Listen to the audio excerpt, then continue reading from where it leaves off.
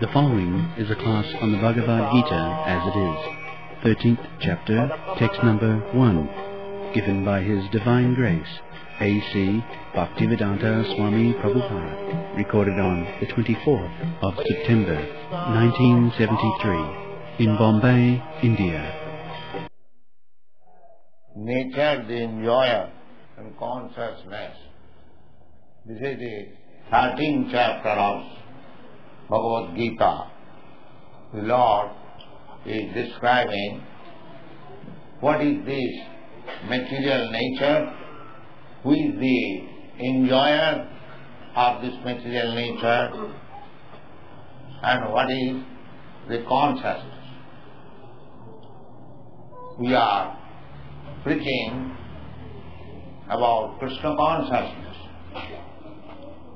Now in this chapter, Krishna himself is describing what is Krishna consciousness.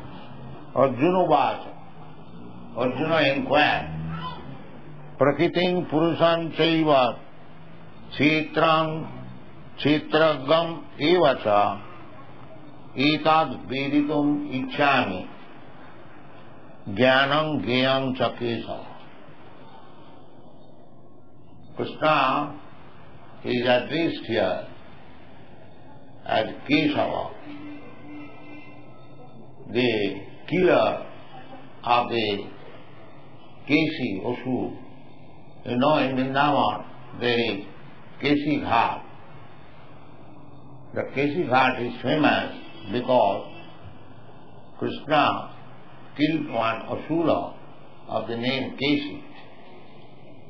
He appeared in Vrindavan as a ferocious horse, and Krishna killed him. Since then, his name is Kesava. Krishna has got many names according to his activities. He killed the demon Madhu, therefore his name is Madhusudana. He killed the demon Kamsa, therefore his name is Kamsali. There are many names. Some of the names are in relationship with his devotees, and some of the names are there in relationship with the demons. There are two kinds of men, the devotees and the demons. Daiva asura evacha. Dau bhuta sabdo loke daiva asura evacha. Vishnu bhakta bhavet daiva asurastad viparya. Throughout the universe, there are two classes of men. One is called Devata and the other is called Asura. Devata means Vishnu Bhakta Bhavet Deva. Those who are devotees of the Supreme Personality of Godhead, who is known as Vishnu. Vishnu has got Sahasra Vishnu name there. The original is Vishnu. So those who are devotees of the Lord, they are called Vaishnava or Devata. And those who are not devotees of Vishnu, maybe devotees of other demigods, but they are called the demons or the Asuras. There are many instances in the Shastra. There are Hiranyakasipu was a devotee of Lord Brahma. Of course, the Asuras are never devotees. Sometimes they worship the demigods for getting some material profit. Kankhantam karmanam siddhi jajanti iha devata. That is said in the Bhagavad-gītā. Kankhantam karmanam siddhi. Here everyone is engaged in fruitive activities, karma, karma in this life and karma in the next life also. Performing great sacrifices, giving in charity, pious activities, they are also karma. They are meant for giving opportunity in the next life, a position in the heavenly planet or similar other higher planetary system where the standard of living is very, very comfortable. Thousands and thousands are better than the standard of life in this planet. But that is also karma. Kantantam karmanam siddhi jajante yadevata. The people, they want to enjoy life within this material world, but actually there is no enjoyment in the material world, because Krishna says there is birth, there is death, there is old age and there is disease. So, where is your happiness? After all, you have to die. Suppose I make very good arrangement, very nice house, very nice bank balance, very nice wife, children, everything. But death can come at any moment, then where is your perfection?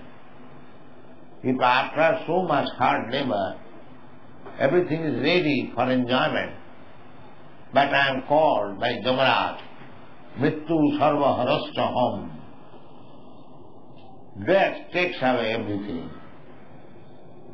Therefore, you cannot say the arrangement you made for a happy life is perfect. That is not perfect. But foolish people, they do not know what is perfection. They simply want superficial, temporary happiness. Never mind what will happen next life or few years after. Just like children, they want to play without caring for future life. But it is the duty of the guardians to engage them in education so that in future they may be happy. Similarly, all the great sages, saintly persons, just like Vyasdev, Narada, Devala, Asit, many great saintly persons, sages, even Krishna, the Supreme Personality of Godhead, comes to give us instruction so that we can become eternally happy. Unfortunately, in this age, which is called Kali Yuga, that the people are so low-grade that they do not like to hear all these instructions of great sages, saintly persons, or even of the Supreme Personality of God. That is the defect of this age. Therefore, in the Srimad Bhagavatam, it is said, Manda. Manda means slow, at the same time very bad. Manda svandamatayo manda bhagya jubadhuta prayena alpayayusha kalau asmin jugejana. In this age, people are short-living, their duration of life is very, very short. So much so that at the end of this age, the duration of life will come down to 20 years to 30 years. A man of 25 years should be considered as a very old man. These are stated in the Srimad Bhagavatam. And there will be scarcity of food. On account of this scarcity of food, people will not grow very healthy. It is already happening. Rice is selling 7 rupees kilo, 9 rupees kilo. How poor man will eat? So, the more the Kali Yuga will advance, now you are getting 10 rupees or 12 rupees or 9 rupees kilo rice, but rice will not be available at all. That is also stated in the Srimad Bhagavatam. Because people are becoming godless, naturally the material nature will put them into suffering. That is the laws of nature. Daividdhesa gunamai mama maya durattvaya. Just like if you become criminal, the police department is there. And the police department will give you pains, chastisement. Similarly, the more we become godless, the more we become careless to fulfill the mission of human life, the more nature will give us trouble. There will be no rain, anavristi and durvikha, scarcity of foodstuff, and taxation by the government. These are the symptoms of Kali-yuga mentioned in the Srimad Bhagavatam. And people will become so much harassed by these three things that they will voluntarily give up their hut and home and go to the forest. Therefore, those who are actually intelligent, they should not neglect this movement, Krishna consciousness movement. It is the greatest welfare movement for the whole human society, to make people God conscious, Krishna conscious, without which there will be so many troubles. It is already there. So, everyone is trying to enjoy the prakriti, the material nature. Therefore, the question is, prakritim purusam chaiva kshetram kshetragam eva. This is material nature. And anyone who is trying to enjoy this material nature, he is called Purusha. Purusha means enjoyer, and Prakriti means enjoy. Just like in our ordinary life, we see a man is supposed to be enjoyer, and the woman is supposed to be enjoyer. Similarly, Prakriti is feminine gender, and Purusha is masculine gender. Anyone who is trying to enjoy, he is Purusha. It doesn't matter outwardly, he is dressed as man or woman. If he has got the desire to enjoy, that is called Purusha. And this object that is enjoyed, that is called Prakriti. So, Arjuna is asking this question, Prakritim Purusam Chaiva. Kindly give me instruction about this Prakriti and Purusha. Kshetram. Kshetram means the field of activity. And Kshetragya. Kshetragya means one who knows, this is my field. Just like the cultivator. He cultivates the land. From government, there is demarcation of the land. The cultivator knows, this is my portion of land. Similarly, every one of us, we are cultivating and we have given a field. This is the body. The spirit soul is the owner of the body or the occupier of the body. Actually, he is not the owner. That will be explained by Krishna. Idam sharirang kaunteya kshetram iti avidhiyate. This body, my dear Arjuna, is called kshetra. Kshetra means the field of activities. I am a human being. Because I have got this body, I am acting in a different way than the cats and dogs. Because he has got a different type of body. His field of activities is different. My field of activity is different. So according to the body, we are acting. Idam sariram kshetram. And there are 8,400,000 types of body. Jarajana Khani Sthavra Lokhavimsati Trimayo Ruddha Sankata. Not one type of body. 900,000 forms of body in the water. Jarajana Khani.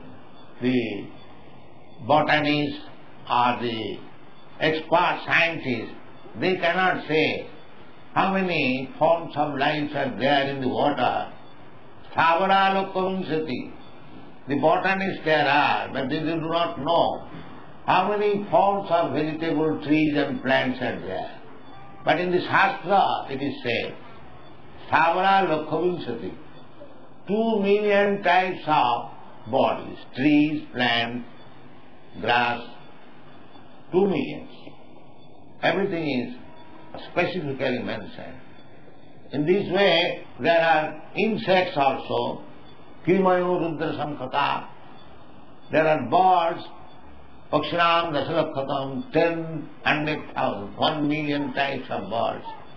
So human being, Manusa, Chaturlakhani, only 400,000 forms of human life, of which the civilized form of life, especially those who are born in India, to take birth in India, Bharatvarsha, is a great fortune. Unfortunately, we are neglecting these facilities given by nature, because in India there were so many saintly persons, so many great sages, even Krishna, the Supreme Personality of Godhead, he descended on this country, India, Bharatvarsha. There are kings like Maharaj Bharat, there are kings like Maharaj Ikhaku, there was king like Maharaj Yudhishthira, Parikshit, so many. Unfortunately, we are neglecting our own culture. We are now imitating how to become technologists. This is the position of India. Nobody is interested to take this culture of Krishna consciousness seriously.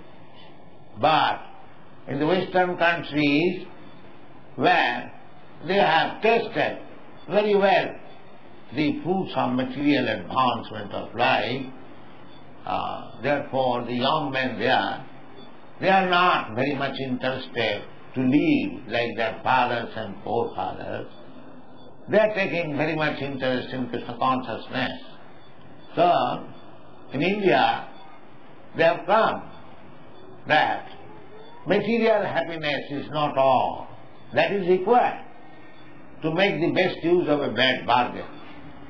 But our ultimate goal of life is spiritual realization. The Bhagavad-gītā is there. So many other shastras are there.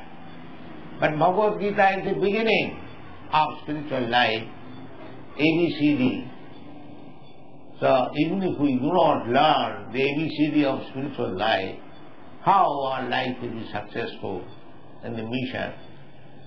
So our only aim is to spread this Krishna consciousness, spiritual life all over the world. We have got more than 100 temples all over the world. But we wanted one also in Bombay. Therefore, we took this land. It was not meant for making any business. Even if we had this land, after paying so much money, we are not going to make any profit out of it. The money will be blocked. But if we want to have it, it is for the reason that the people of Bombay may take interest in Krishna consciousness movement, so that their life may become successful. So, I'll remain here for a few days. I'll come here in the evening. If you like, you can come also and hear from Bhagavad-gītā, and he shall be very happy. Thank you very much. Hare Krishna.